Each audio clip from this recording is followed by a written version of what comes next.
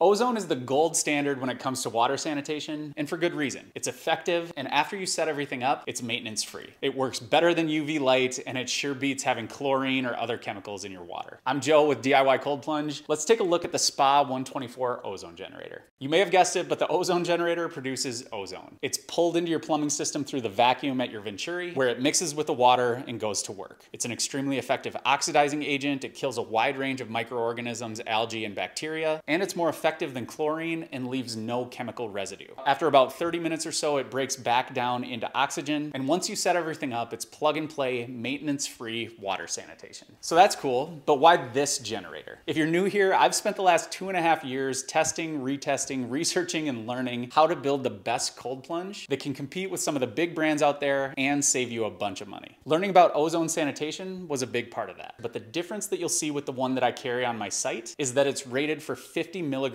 per hour. Cold plunges in general are small bodies of water, so you don't need a high output ozone generator for water sanitation and for safety reasons. Ozone in high concentrations can cause things like irritation of your nose, eyes, and throat. Prolonged exposure can cause shortness of breath or headaches. And if you're consistently exposed to high doses of ozone, it can potentially lead to things like lung damage, which we definitely don't want. And I don't say that to freak you out or scare you away. Ozone has been widely used for years in pools and hot tubs. We just want to make sure that we use it wisely. And if you follow the guidelines that I'll lay out, you shouldn't have any problem at all. Your generator will come with 2 tubes and a check valve. You'll also notice the 2 holes on the unit that you can use to mount it. First, you'll want to mount it above the water line if you can. This is more a precaution against water backflowing into the generator and damaging it, so it's not critical for it to function. And I know that space is limited on the back of your cold plunge or in your mechanical area. So if you can make it work, great. If not, that's fine too. You'll want to blow into your check valve to see which way air can flow, because it only flows one direction. And then hook it up so the air can flow from your generator to the Venturi in your filtration system. Another precaution against water backflow into your generator is to add a loop to your tubing. If possible, this should be above the water line for added protection. That's how the ozone generator ties into your filtration and sanitation assembly. And I'll be doing a deep dive on how this works, how to design it, and things to think about in an upcoming video. Whenever your ozone generator is plugged in, it's on. So here's how to confirm that it's working. First, look for the faint green light. You may need it to be dark or use your hand to cover it up to see it. Second, listen for a low hum or a hiss from the generator.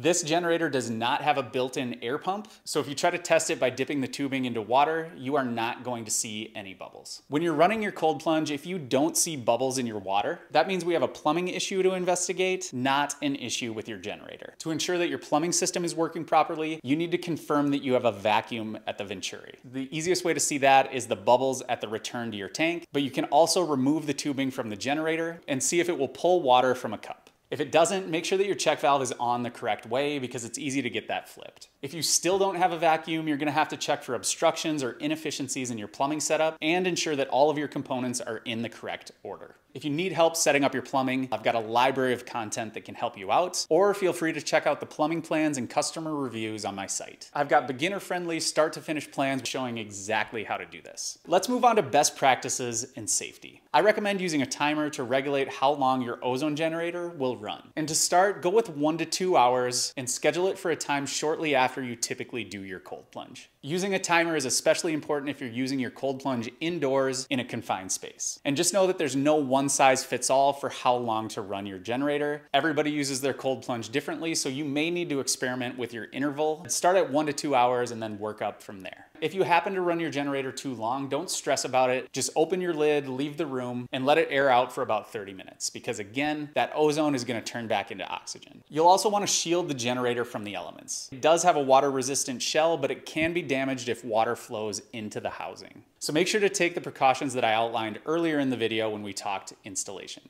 If you're in the market for an ozone generator, I hope you can consider shopping at DIYcoldplunge.com. I've got a free rubber duck waiting for you if you do. And if this was helpful, hit the subscribe button below to support the channel. I've got segments that will cover everything you need to know about filtration coming up next. I'm Joe from DIY Cold Plunge. Stay tuned for that, and we'll see you at the next video.